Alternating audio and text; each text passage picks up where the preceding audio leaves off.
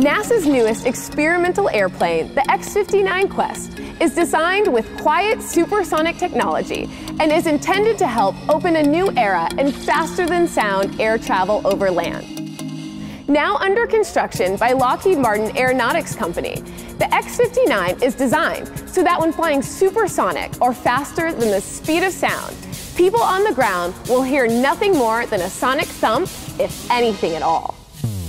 The X-59 is about the length of a professional basketball court and just over half as wide. It's got a really long nose, an engine on top, highly swept wings, and a body or fuselage that's been carefully designed so that the shock waves sound like a gentle thump instead of something much louder. Once fully tested and pronounced safe to fly, the X-59 will begin making supersonic flights over select communities to measure residents' reactions to any noise they might hear. The scientifically valid data gathered from these community overflights will be presented to regulators, who will use the information to come up with new regulations based on noise levels that will enable commercial supersonic flight over land. So, just how will the X-59 lower the sonic boom to a sonic thump? To understand this, you must first know what sound is and how it travels. Every sound we hear is produced by vibrations. These vibrations create sound waves, which can move in all directions through materials like solids, liquids, and gases.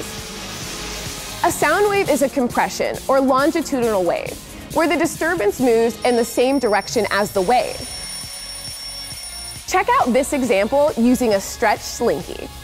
As the wave moves through the slinky from left to right, the disturbance will also move from left to right, parallel to the wave. The parts of the wave where it compresses are called compressions. A compression is a point where the waves are most compact. The parts of the wave where it stretches, or where it is least compact, are called rarefactions or expansions. Can you see the alternating pattern of compressions and rarefactions? Now let's look at some other characteristics of a sound wave. To determine the wavelength on a longitudinal wave, measure the distance between compression to compression or rarefaction to rarefaction.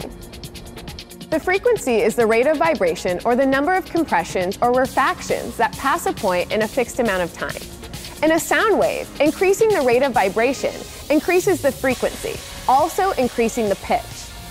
The amplitude of the wave is the maximum height of the wave and directly determines the volume or loudness of sound. An increase in amplitude corresponds to an increase in volume.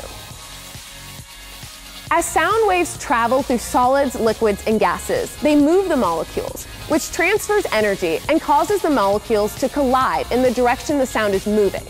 As sound waves travel, they lose energy, which is why you can only hear sounds up to a given distance. So knowing about how sound travels is very important to NASA scientists and engineers as we design supersonic aircraft. Perceived levels of noise of the sound waves reaching the ground can be 105 decibels or higher. In other words, a typical aircraft traveling at supersonic speeds is about as loud as a rock concert. The X-59, however, is designed to be much quieter.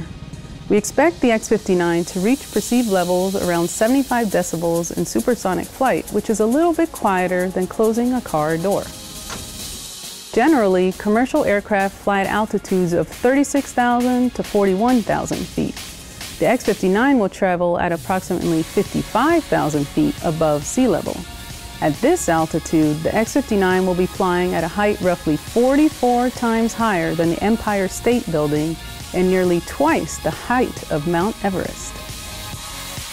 So, just how will NASA lower the sonic boom to a sonic thump? Well, you'll have to check out our video on the sonic boom. Thank you for joining us, and we'll catch you next time.